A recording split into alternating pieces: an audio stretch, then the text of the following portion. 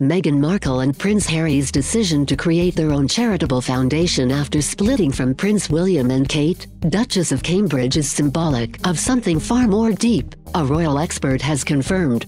Biographer Tom Bower made the revelation on ITV's Good Morning Britain on Friday, and appeared to be thoroughly skeptical of the integrity of the royal family and, in particular, the bond between the Sussexes and the Cambridges.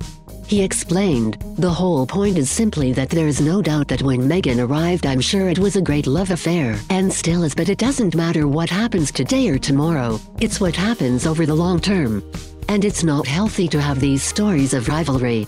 And to split the foundation was absolutely unnecessary, it was symbolic of something probably far more deep." When challenged with the argument that Meghan and Harry simply want different careers from Prince William and Kate Middleton, Mr. Bower snapped, "There's only one career, and that is to serve the country. To make us all feel that this family symbolizes the best of Britain and all the rest of it. And the whole problem with Charles was that he kept on doing this separate stuff and causing all this trouble. And the one thing she shouldn't do is follow in Charles' footsteps." The Sussex and Cambridge households have been plagued by rumors of a rift since Meghan Markle joined the royal family after her marriage to Prince Harry in 2018.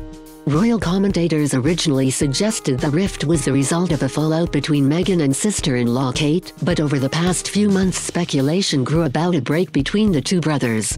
The announcement of the separation of the two households and Meghan and Harry's commitment to found a new organization contributed to the reports of a rift, according to royal expert Katie Nicholl. Ms. Nicholl, the author of 2010 book William and Harry, said, "Had they announced that there was going to be a separate household at the time of the wedding, or shortly after, and a new charitable foundation, it would have felt very natural. It would have felt very timely, and possibly we wouldn't have had this whole narrative and the rumors of the rift being fueled." She continued, "I think you are right, and people are probably saying, is there now a separate foundation because as a foursome they do not get on? All of that would have been avoided had the announcement they would be a separate household and a separate foundation before." Meghan Markle and Harry's decision to relocate from Kensington Palace shortly before the birth of their son, Archie Harrison Mountbatten Windsor, in May additionally fueled speculation of a growing rift between the two families. The Duke and Duchess of Sussex set up their new home in Windsor, at Frogmore Cottage, and hired a new PR manager to take care of the public image.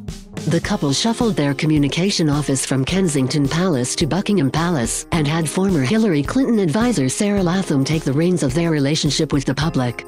Ms. Latham directly answers to the Queen's Communications Secretary, Donald McCabe, who joined the household staff after the Duke of Edinburgh was involved in a car crash at Sandringham.